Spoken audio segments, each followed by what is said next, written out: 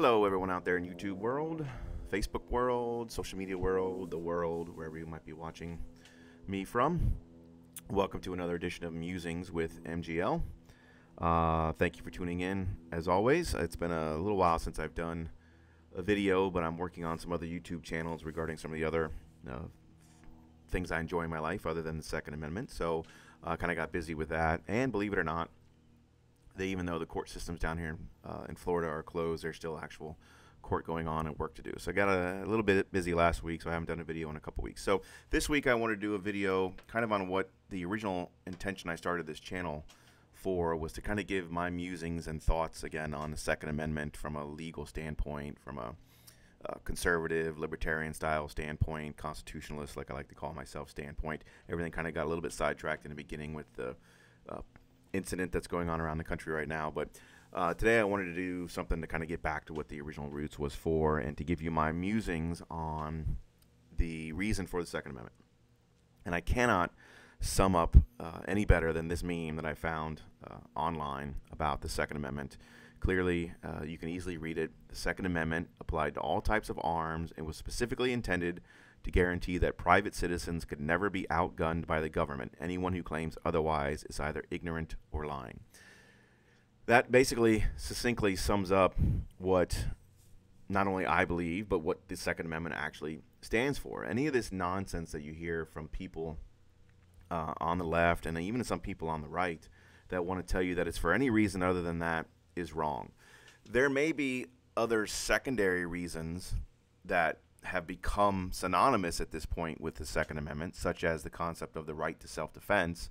When everybody says, you know, it's a God-given right to defend yourself, therefore we have the Second Amendment, that's kind of true, but it's not just to defend yourself. Because if you get trapped into that story of, well, I just have a right to defend myself, then somebody's going to say, well, you don't need, you know, an 87-round clip with ghost gun capabilities to defend yourself. Anybody can defend themselves with one handgun or 6 shots. Or you see these memes of these people out there that say things like, oh, if you need more than, you know, 6 shots to defend yourself, you must be a really bad shot, et cetera, et cetera. So if you get trapped into this concept of saying it's for self-defense because I have a God-given right to self-defense, and that's where the Second Amendment comes in, that's true. So again, it's a secondary concept, and it kind of gets wrapped in with it, but it's not the reason why it's there. Because if it's the only reason why you're there, then you can self-defend with not multiple firearms, not assault weapons or military-grade firearms, et cetera, et cetera. You can self-defend with something else. You could even, some would say, self-defend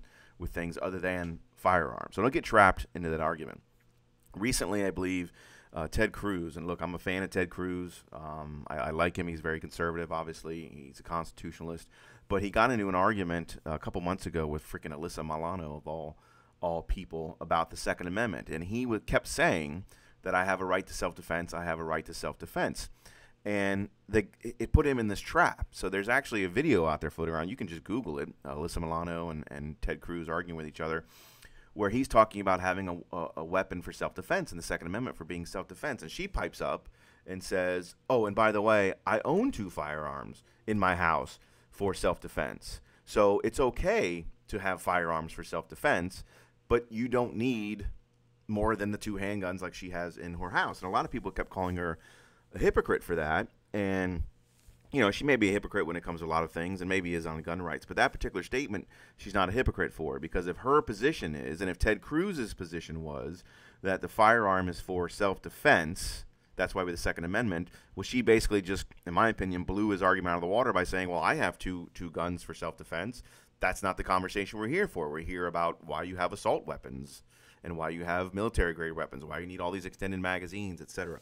So don't get bogged down into that trap, okay? Self-defense is a great reason, obviously, to include and kind of throw into the Second Amendment, but that is not the reason for the Second Amendment. It's also clearly not for hunting, okay? This bullcrap that we always hear about, you know, you don't need an AR-15 and 30 rounds to hunt a deer. Once again, you always hear the same crap. Well, if you need that many rounds to kill a deer, then you're a crappy shot anyway.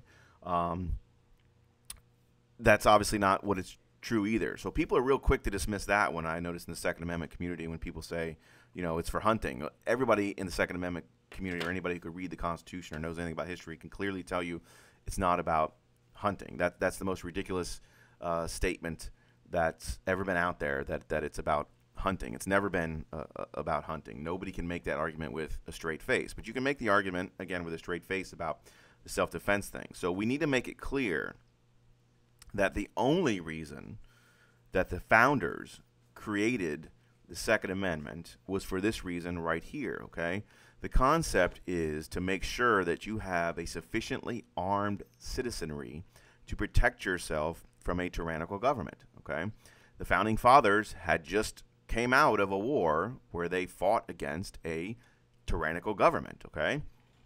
So they knew that the only reason they were able to win that war is because they had similar arms that the tyrannical government had at that point. At least their citizens did. Everybody was basically using the musket and the same basically handheld firearms, explosive devices, or whatever that everybody had. Everybody was basically on the same playing field. Now, obviously, your standing armies would have larger artillery, such as cannons and et cetera, and boats and ships. So they had to form an army to get the higher grade military stuff like artillery.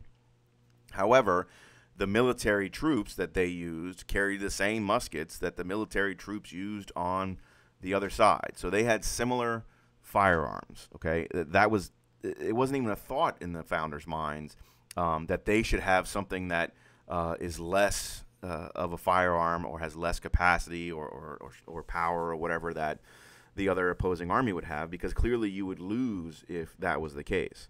So they just came out of this war where they had to use the same weapons that the other side was using, and they defeated them in that war. So here they are. Imagine being in a war that you just had to do that. You had to throw out a tyrannical government. You had to rely on your citizens to form these citizen armies and these citizens militias, because they didn't have a standing army because they didn't exist as a country at that point. So they had to get all the citizens together to throw out this tyrannical government by King George. So now you're sitting here and you're making a new government after you've just done that. You've just come out of that situation. You're making a new government. And you realize that while you're making this new government, you have to make sure that this new government, if it ever turned tyrannical, could be overthrown just like the last government that you overthrew. And you know, because you just went through it, that the only way you could overthrow a tyrannical government is to have the same weapons and the same firepower, and to make sure that the citizens had all the same weapons that the government, who might turn tyrannical, has, okay?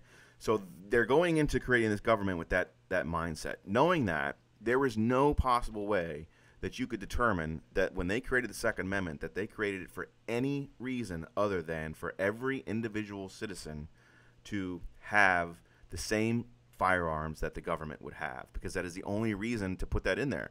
If that's not the reason to put it in there, then you don't need to put it in there, okay? Or if you're putting it in there for hunting, you put it in there because everybody has to hunt, they can own a firearm. Or if it's for self-defense, because everybody has a right to self-defense, you put it in there for a firearm. No. They came out of there with the understanding that they may need to fight. They may need to do this again. Okay, they were terrified. You go back and read the Federalist Papers and everything else that were written back then. They were absolutely terrified that this new government they created would become just like the old government that they had. Shut up. We don't do editing here. That's the chocolate lab over here being a douche and wanting to bark and get inside the house. But remember, I don't do editing here. I just go. So that's why they needed it. There's no reason for them to put it in there for any other reason for that. And again, they could have stated it more plainly if it was for any reason other than that. And by the framing it the way that they framed it, you know, the anti-gunners will bring up this militia statement. But again, what did I just say? The militias were made out of individual citizens who had firearms. Okay, they had to put the call out, and everybody showed up, and they brought their own firearms, because remember, they didn't have a standing armory, they didn't have a treasury, they didn't have any way to buy this stuff. So the people had to come and bring their own firearms to be part of these militias. So when they use the phrase militia in there, they're not talking about the National Guard, because that's a standing army that's got its own budget, it's got its own firearms already, it's got its own artillery. So you wouldn't need that. So that's not what they mean. When they mean militia, they mean us. They mean you, they mean me, they mean everybody else who's a private citizen may need to someday come together and, again, fight a tyrannical government. So don't listen to any of their crap they say about it's meant for a militia either. It's only meant for this sole purpose that you see right here, applied to all types of arms, and was specifically intended to guarantee that private citizens could never be outgunned by the government. Anyone who claims otherwise is either ignorant or lying. So to wrap it up, I'm going to touch on one more concept, which is whenever you take that position, you're always going to get hit back with, "Oh, does that mean you can have a tank, or does that mean you can have an AR-15, or I mean an F-16?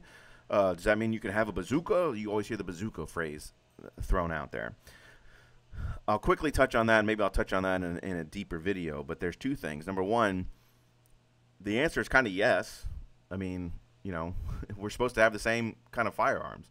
Now, the only difference I'll take is what I said before, which is there is a difference between firearm and artillery. Okay, artillery again I would put in line with a tank or a cannon or maybe even a bazooka. So when the founding fathers wrote it, they put the right to keep and bear arms. Okay, they didn't put arms and artillery. So I do believe to some extent the founding fathers, you can make an argument, didn't want you to have the private citizen to have artillery. Okay, they didn't want you to just have a cannon in your front yard. There's a lot of them that probably did, and they probably did think that was okay, but they didn't. Unfortunately, they didn't specifically spell it out, because I do believe back then there was definitely a difference between firearms and artillery, just like there is now. So I believe things like tanks, even bazookas and F-16s or whatever, somebody who's anti-Second Amendment could make an argument that those are not covered because the founding fathers did put the right to keep and bear arms. Okay, and bear obviously means be able to carry around with you and take where you go. It's kind of hard to carry around with you and take where you go, an F-16 or a tank or whatever. However, I think you can make a good faith argument with a straight face that it does apply to all those things. That whatever the military can have, civilians can have. Okay, and if that means it's as crazy as a civilian can have a tank in his front yard, or somebody can walk around with a bazooka, then somebody can walk around in a bazooka with a bazooka. I mean, it's whatever they have. So I believe, as a true constitutional Second Amendment reader, even from a legal standpoint, from a lawyer reading the text, that they were all supposed to go up together. So as the military created, bigger firearms and higher capacity firearms, etc., the civilian stuff was supposed to go right along with it. Okay, that's my opinion of what the founding fathers meant.